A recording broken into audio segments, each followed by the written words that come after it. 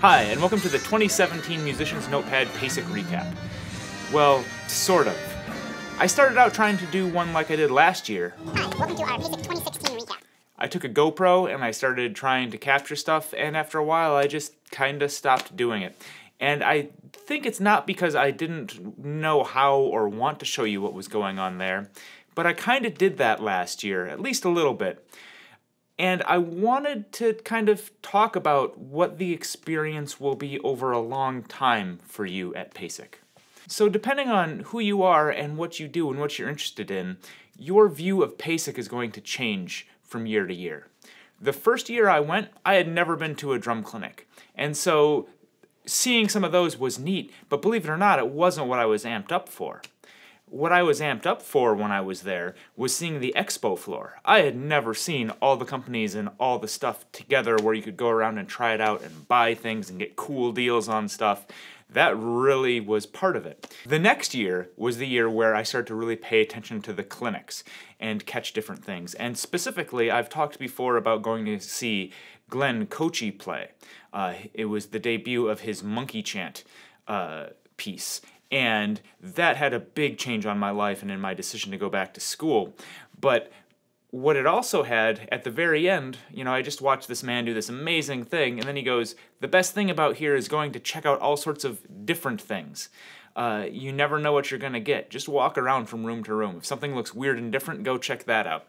So he mentioned something that was going on the next day that did sound weird and different and I wanted to see, and I saw a clinic called Gongtopia. And it was awesome. It was a dude that played a wall of gongs. It was really neat. And so you can see that kind of thing there. You're not going to see Gongtopia just about anywhere else, right? So you can go around and you can check out those things. And then I didn't go for a fair amount of years. I went back to school, and I think I went once when I was there, and I was just kind of busy doing some things, and I didn't really hop in. And then I started going again, and particularly near the end of school, and when I got out of school, checking out the percussion instruments that I didn't play before.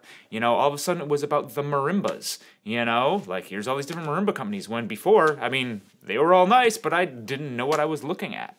So, that changed. And then seeing mallet clinics as opposed to drum set clinics, those types of things. So your opinion changes over the years.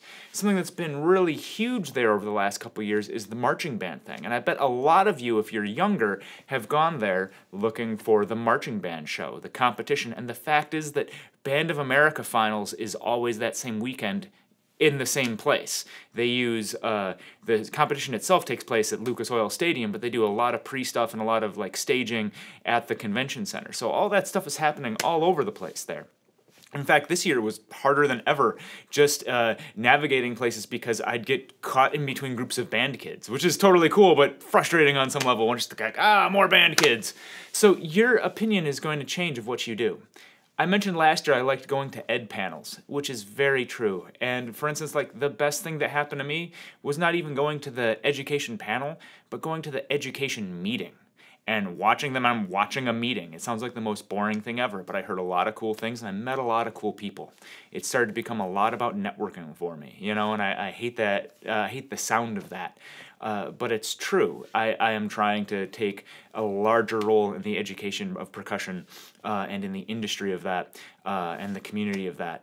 And so those types of things are becoming very interesting to me, and I did make some inroads to some very cool things and some very awesome things I want to show you.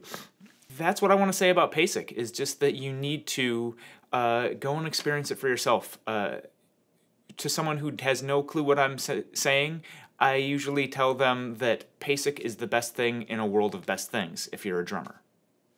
So you should check it out. You should go for yourself. It's going to be in Indianapolis again next year. It's always this second-ish weekend of November, so make sure to try and go to that. This video this week is in lieu of the handout that is coming next week, hopefully. I got delayed just because I'm shooting a video with that one, so those of you that only see the video content know that I actually make up a handout to help you with your percussion students and help them make them better percussion students, make you a better teacher, etc. I've got one of those coming out next week, and it has a video attached to it. So I got sick right before PASIC, and I shot it, but I didn't get to edit it, and then I was at PASIC, and now it needs to come out in a day or two when you're watching it. And I'm heading out of town again after this, so I'm just kind of struggling to getting everything together for the end of this month. So we will have that to you very soon, and yeah. Other than that, be sure to like, comment, subscribe, all those things. That's it.